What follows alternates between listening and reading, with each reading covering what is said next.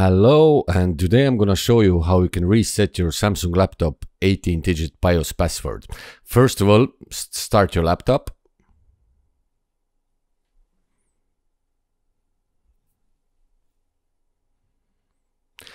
And you can enter your password wrong here 3 times, or you can just press enter button 3 times. It's the same thing.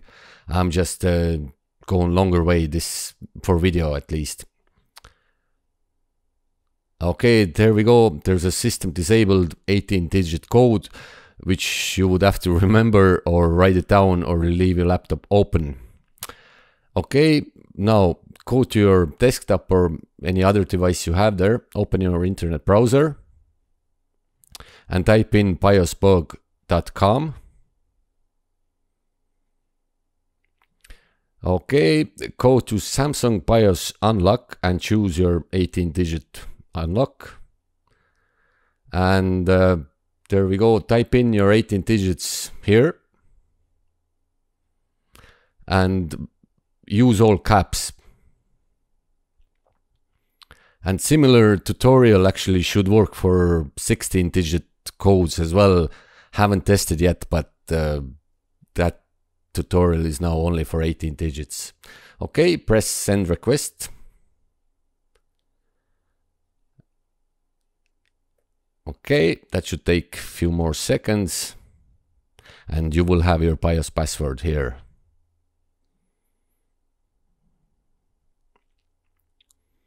Okay, you can guess what that's gonna be.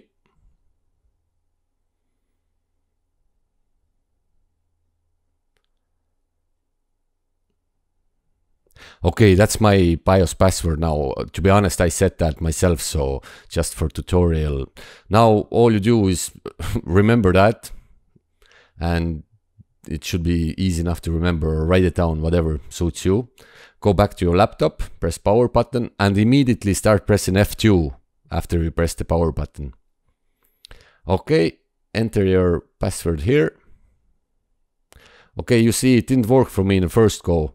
So try the same password again, it should work. For some reason it didn't work. Okay, there we go. We're in the BIOS now. Go to the security tab and press set supervisor password. Type in your password again here. In my case it was BIOS bug, and 2 other fields just press enter and OK. And that's pretty much it. Go to exit and exit saving changes. Press yes. And there we go. Your BIOS password was removed. And you should be in Windows now any second. Only one thing I have to say now, if you don't press F2 immediately after pressing power button, on next laptop startup, you're gonna have same issue again. It's gonna ask you the password again. So you actually have to reset that from the BIOS itself. If you don't do that, it will ask you BIOS password every time you start your laptop. So it's you can, of course, you can leave it the way it is. Or I recommend to go to BIOS and just remove your password altogether. It saves you a lot of time and hassle. Okay, I hope this video was helpful for anyone out there.